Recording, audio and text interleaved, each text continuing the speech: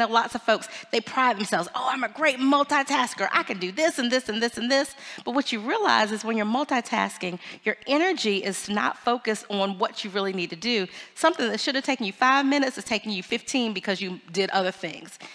So instead of multitasking, look at ways to overlap activities. This picture here is of my third child, who's now 5. But when he was first born, I needed to get back. I was 44 when I had my last child.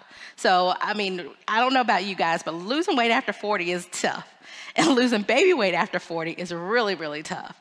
And so I had to get back into the gym, but I also wanted to make sure I was having that time with him. So I found baby yoga and mommy son time to do things. So I was able to work out, but also have my time with him.